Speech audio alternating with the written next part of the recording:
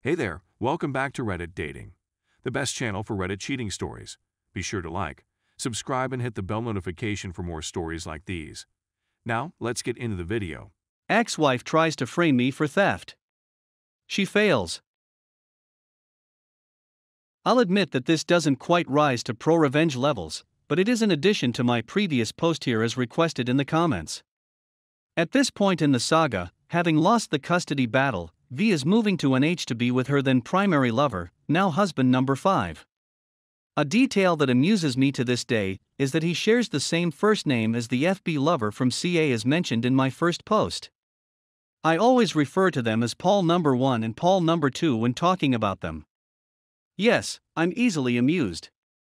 About a month after the custody hearing at which I got full physical custody of Rebecca, V and I had an email exchange in which we agreed that I would go to her apartment and take Rebecca's captain's bed and some of Rebecca's belongings the day before movers arrived to pack up Voldemort's stuff.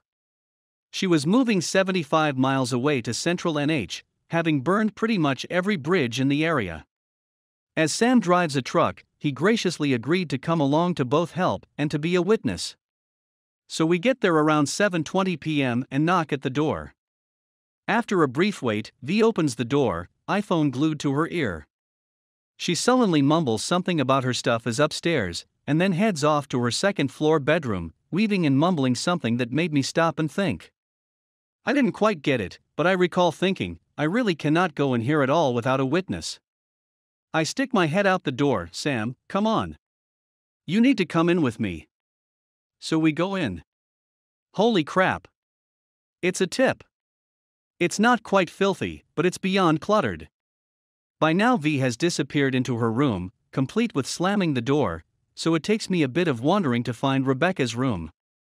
It's not just that she's in the middle of packing, but there is crap everywhere. Dust, cobwebs, tracked-in dirt, unwashed dishes, empty boxes of wine, dry dog food scattered and trampled underfoot. I could see that it's quite a nice place. An open living area with a balcony overlooking it, and lovely woodwork and exposed beams and inset shelves in the walls. An antique wood stove on a hearth is blazing away. Really, lots of potential. But a tip nonetheless. So Sam and I start gathering up Rebecca's stuff, and take some stuff out to the car. I realize we need an Allen wrench to take apart the bed, so I go out to the car to get one and come back in. In the lull in activity, she had come back into the living area, but went right back into her bedroom as we climbed the stairs, phone still glued to her ear.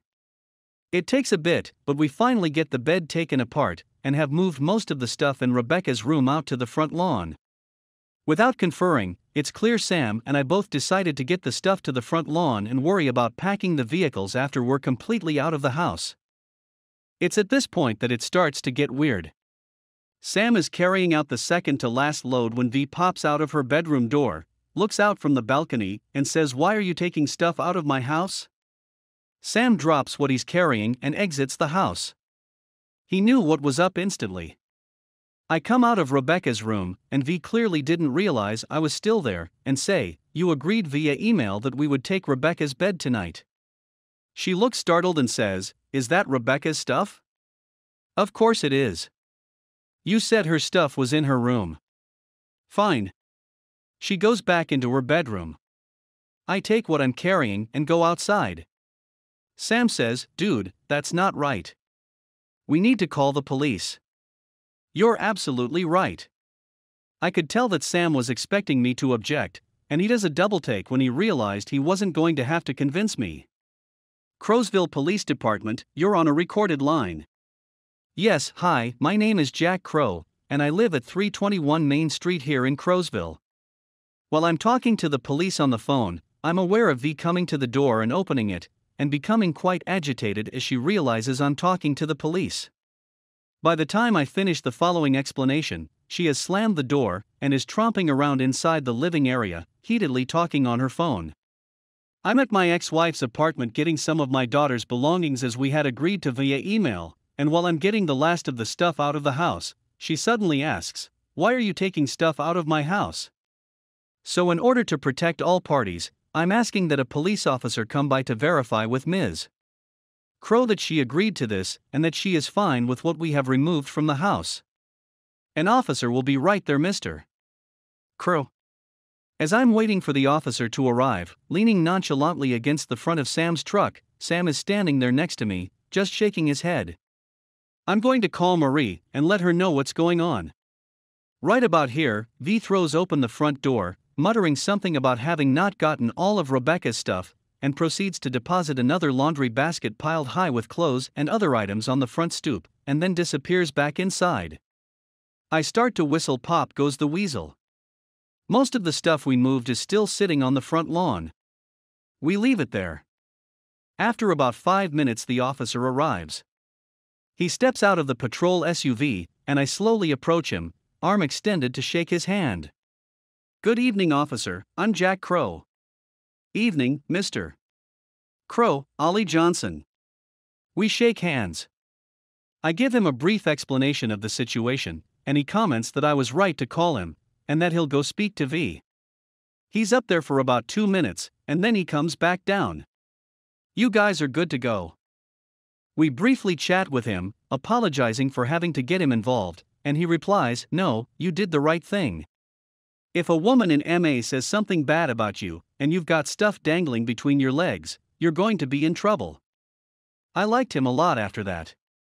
We start loading the rest of the stuff, and he asks, how much more is in the house? Nothing, it's all out here, except that last laundry basket on the stoop that Ms. Crow brought out while we were waiting for you. Oh good. I can't sit here all night. If you guys are good to go, I'll take off. Wait, what's that? What's what? I think I saw a phone in that basket. He shines his flashlight on laundry basket on the front stoop. I walk up to the basket. An iPhone is sitting on the top of it. I pick it up, and it looks like Rebecca's old iPhone 4. It's my daughter's old phone. I'll just take it with us.